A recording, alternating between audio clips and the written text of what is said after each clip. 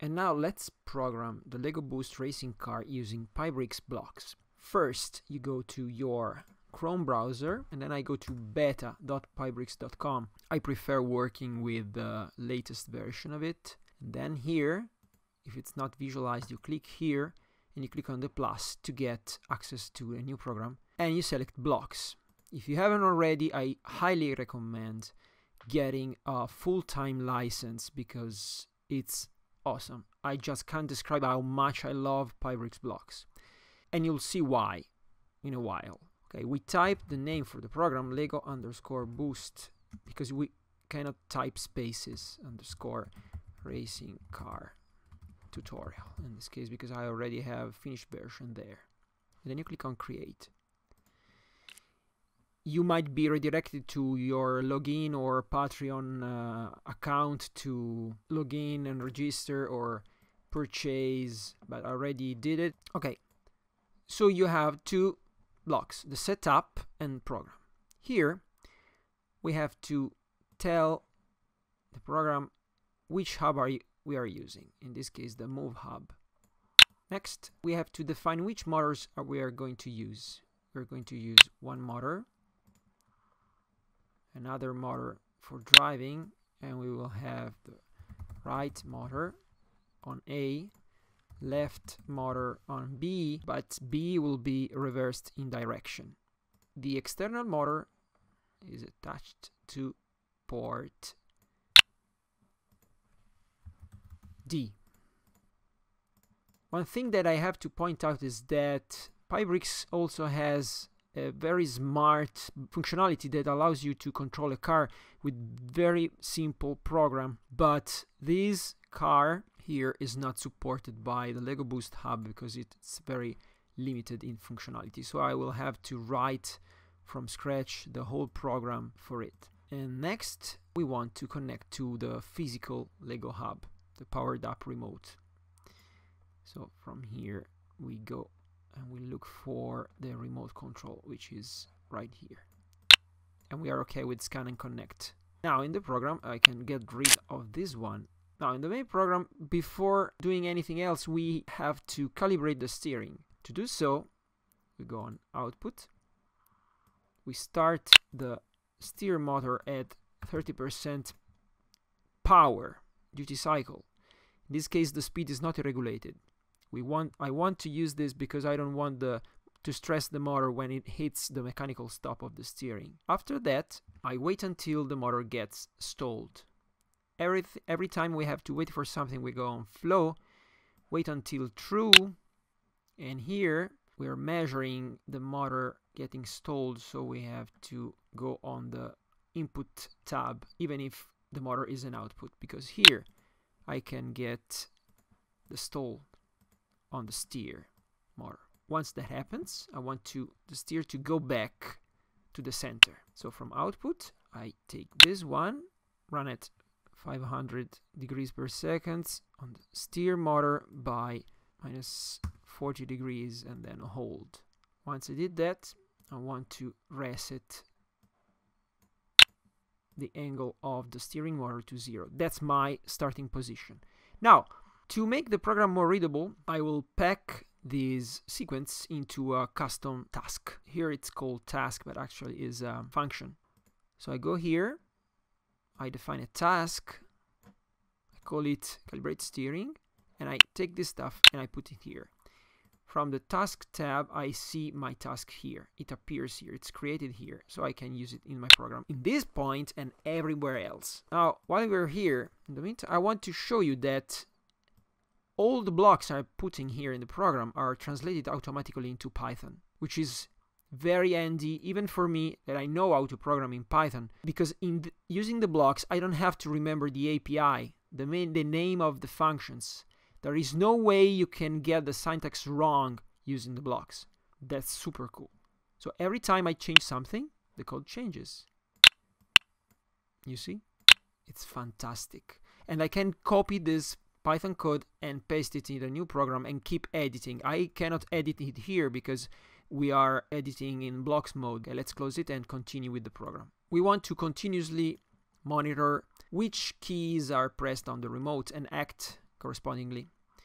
So we go on the flow, and in a forever loop, this is a loop that keeps running forever, because while true means forever. And inside here I will ask myself, okay, which button is pressed on the remote? From the flow tab I go and pick an if else block. Let's program the driving first and then the steering. So we are interested in reading the buttons, not of the move hub, which is just one, but on the remote.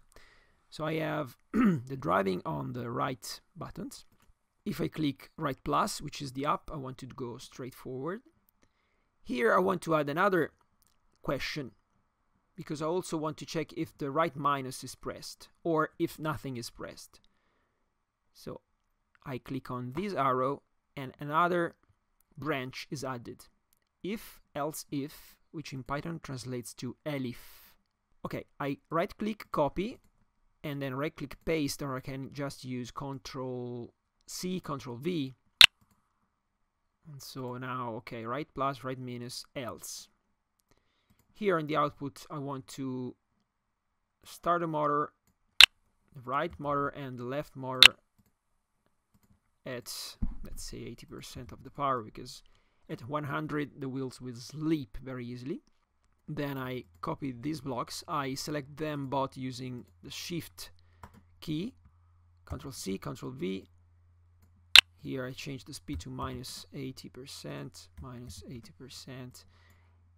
In case I don't press any of the right buttons on the remote, I want the motors to stop. So I go to output, take this one, left motor stop coast.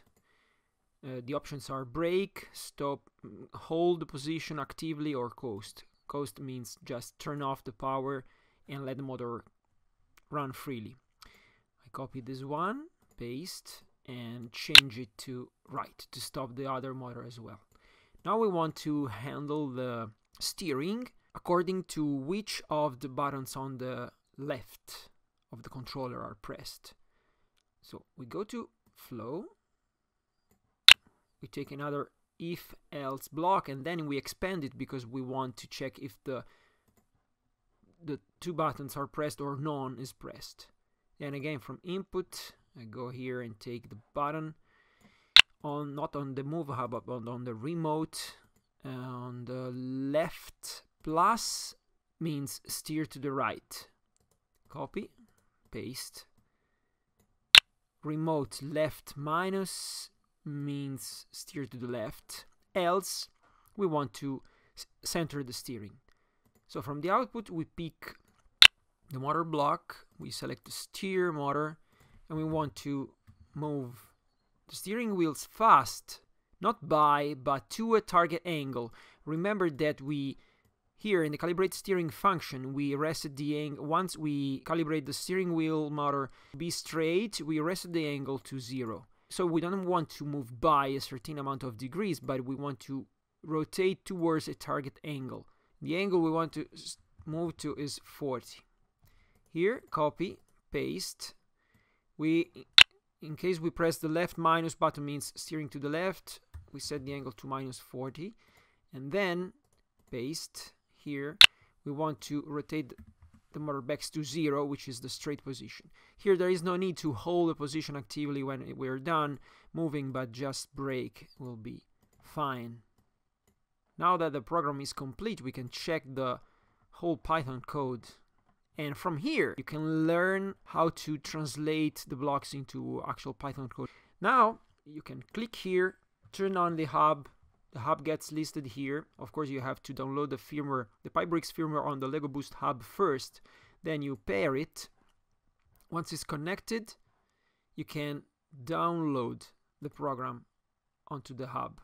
Once it's done, we have to turn the remote on, because otherwise the program won't keep running. So once I turn on the hub, the wheels will calibrate and we're ready to go.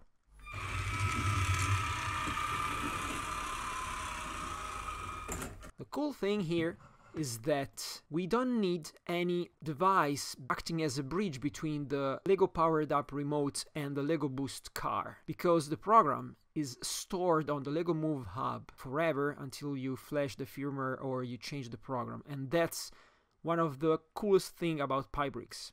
And now you can program Pybricks with blocks. So make sure you get a license. I will put a link in the description so you can get your license through my affiliate link. In case you want to purchase, I will get a small commission at no cost for you, so it's a win-win situation. If you like this tutorial, stay tuned on my channel because more tutorials about Lego Boost are coming. I will make sure that every video is subbed so that you can enjoy it regardless of the language you understand. I will focus on Italian and English. Stay young. Until the next time, play well. Ciao.